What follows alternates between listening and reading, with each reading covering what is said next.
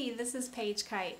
I love to help empower other moms to green their homes, and I wanted to bring you today a review on Young Living's lavender essential oil. This oil is very calming. It's great for our emotions. That's the primary use for us for lavender. It's also great for skin.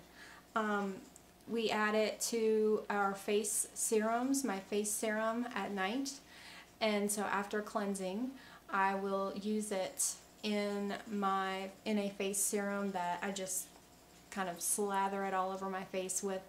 It only takes a couple of drops with some other essential oils and jojoba oil, and it feels really nice and moisturizing. For our emotions, it's super easy to use lavender that way for your emotions. Just take it straight from the bottle, put a drop in your hand, and then cup it over your face. You can rub your hands together once or twice if you like. Breathe that in deeply. If that feels too strong, too floral for you, that's okay. Look at this. I also have a walking diffuser with my hair. I do this a lot. I'll just rub essential oils directly into my hair, and it smells great. It helps me through these stressful times.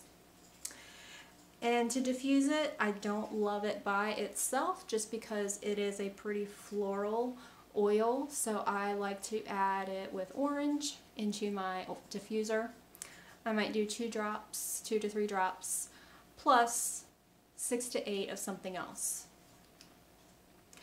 And it's also helpful with kids' boo-boos, that kind of thing, adding it with some essential oils and a carrier oil like jojoba. We also have something called V6 that is great on anything for skin. Use that carrier oil to help that essential oil distribute.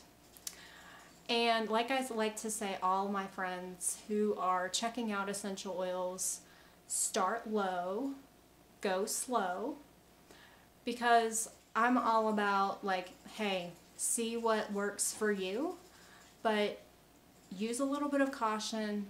Don't go with the saying that, hey, if that's a good thing, then more is better. Not the case here. Start low and go slow. Thanks so much for tuning in. Go ahead and smash that subscribe button if you don't mind. Turn on that alert, that bell icon, so that you can get my next video too. Have a great one.